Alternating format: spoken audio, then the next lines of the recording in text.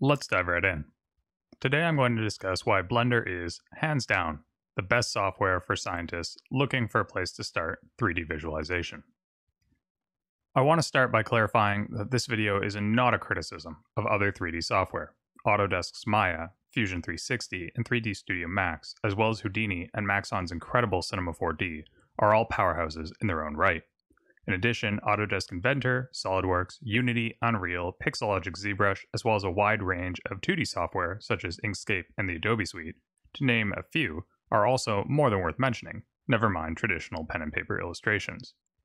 In fact, the simple truth is that no single piece of software is the best, and each brings something unique to the table, or is simply better suited to certain applications. If I were talking to someone starting out in 3D, my first question before making any recommendation would always be, what do you want to do? So given that long disclaimer, why Blender, and who/what am I recommending it for? Specifically, I am recommending Blender to research scientists and engineers trying to visualize their work. If you want to get started in 3D artwork, cinema, or effects, you may be better served by other software. The same holds true if you want to do specialized work such as medical illustration. You'll likely be best served by at least trying out a few. And while I am very fond of Blender, I have used and enjoyed features of other software, and I supplement Blender with other applications when it suits my workflow. Sensibly, you should do due diligence and research what professionals in your desired field use and why.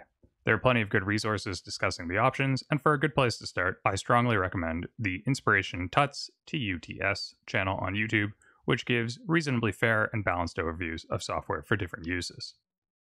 So now that we've established that this is my opinion, why do I think Blender is the best choice for scientists?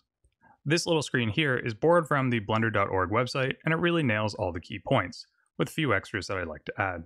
But it still boils down to three main points, namely that the user interface has been revamped to be much more accessible, the community that underpins Blender is truly incredible, and the main reason, Blender is free. In terms of functionality, I find myself constantly impressed by how much Blender can actually do. Combine a full set of tools for modeling and shading with the ability to import scientific data and the use of Python to customize the feature set, and you have most of the basics that working scientists will ever need to reach for.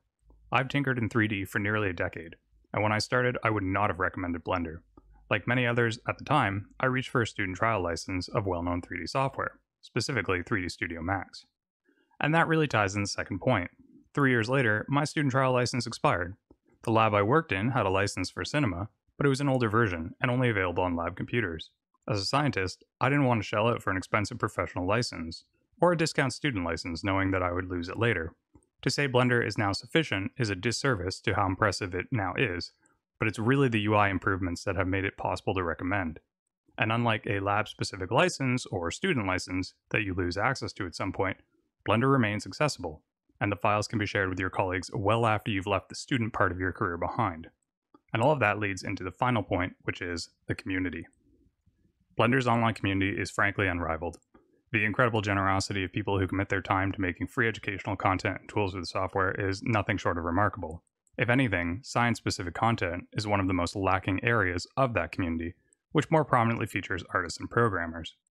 In fact, many of the excellent resources I've found for scientific visualization have used C4D and Maya, primarily for medical illustration.